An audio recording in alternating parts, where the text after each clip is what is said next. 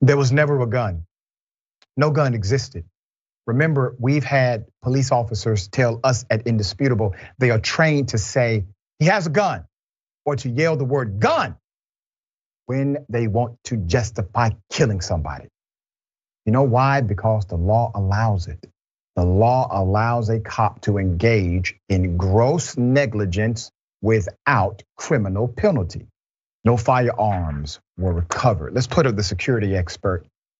So security expert and former JSO officer, his name is James Brown, reviewed the witness footage and told the local news in part, and I quote, "It's very dangerous because you got an individual's head, the carotid artery, the neck.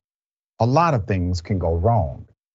He also added that when you have multiple officers on scene, there should be a coordinated effort to detain a suspect to avoid the appearance of police brutality.